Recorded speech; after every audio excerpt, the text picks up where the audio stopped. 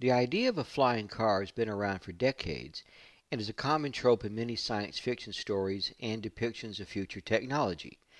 Many have tried over the years to turn the concept from fantasy to reality.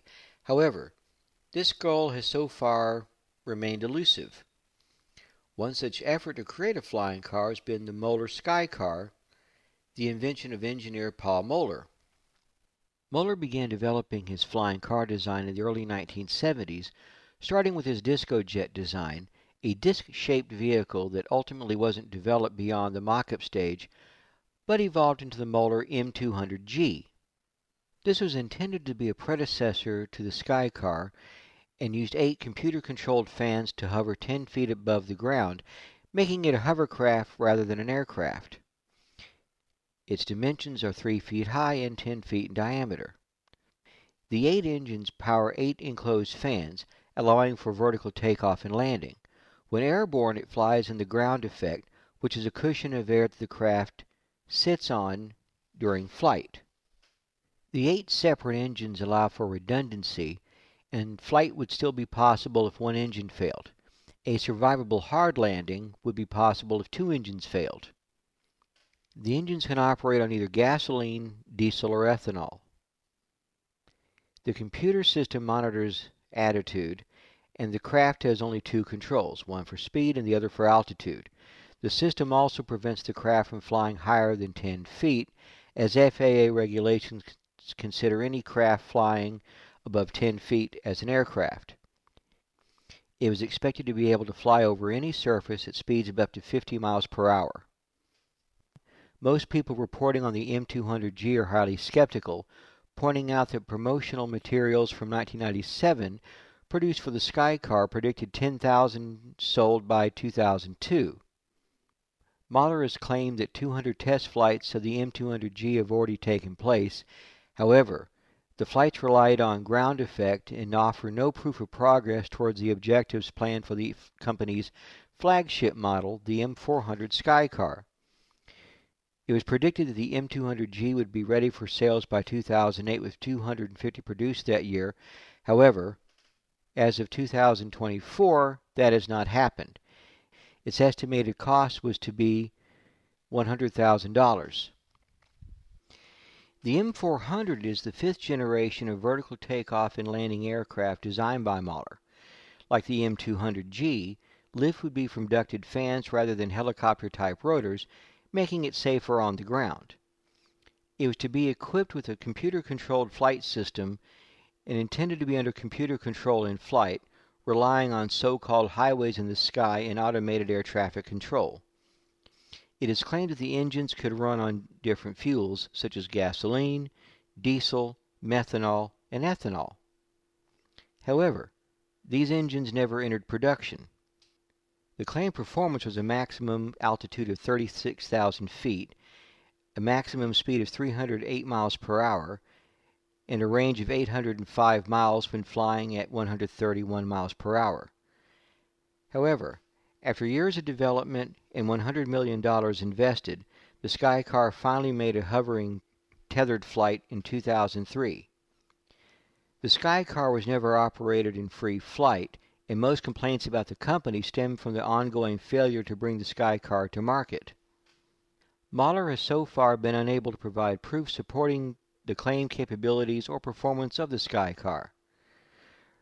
Further demonstration flights have constantly been postponed as deadlines near, such as the one that had been planned for December 31st of 2008 for the FAA certification promised to investors.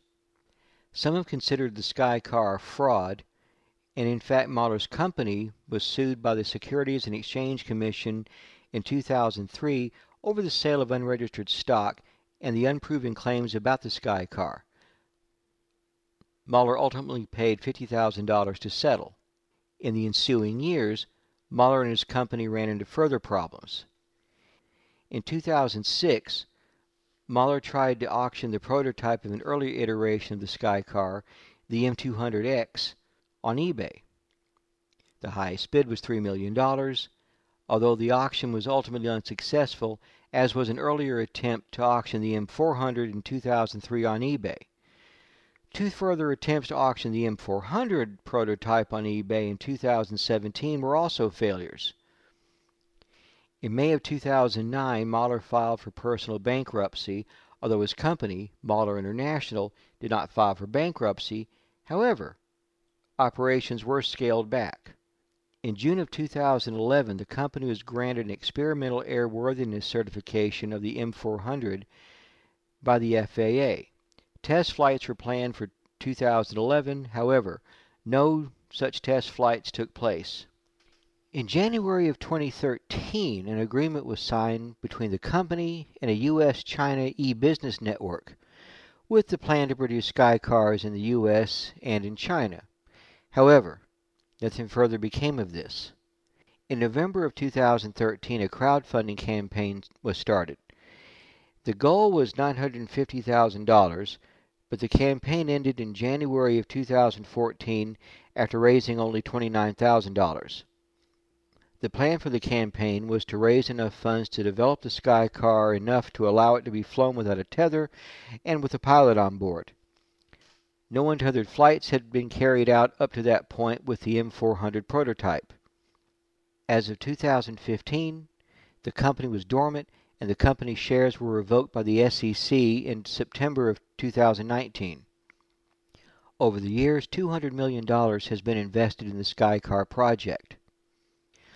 While intriguing, the concept of a flying car collides with reality when one must consider the technical challenges that would have to be overcome, such as the engine power requirements for such a vehicle to leave the ground and remain airborne, as well as the additional fuel consumption when compared to a ground vehicle. Along with those issues, other problems that would have to be solved would be the design of a suitable control system that an unskilled operator would be capable of using, as well as air traffic control and navigation, and noise pollution if such vehicles were in use in sufficient numbers.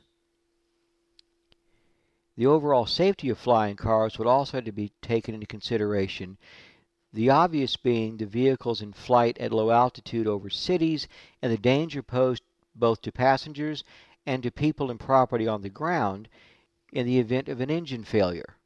From a licensing and regulatory perspective, flying cars would obviously be classified as aircraft rather than cars, and thus be subject to aviation regulations. And owners would be required to be trained and licensed as pilots. The risk of a flying car in the hands of an unskilled operator is just too great. Additionally, the cost of such a vehicle compared to that of an automobile would be prohibitively expensive for most people, meaning that the vehicles would never truly enter wide use. Considering all these issues, while the concept is very appealing, unfortunately, a truly practical and affordable flying car might remain purely science fiction for the foreseeable future. Thanks for watching. Like and subscribe, and check out the other videos on the channel. And remember, when the future was cool,